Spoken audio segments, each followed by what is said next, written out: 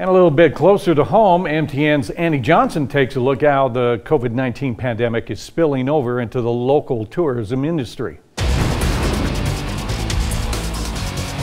Tourism is a big part of the local economy here in Bozeman, but for other smaller neighboring areas, it can make or break their local economy. And with everything going on with this pandemic, it can be a huge hit to the tourism industry.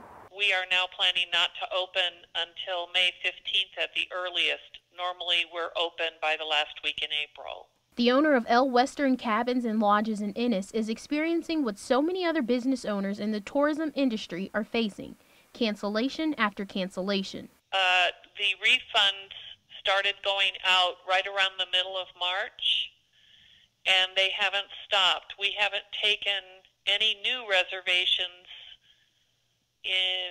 for at least 2 weeks.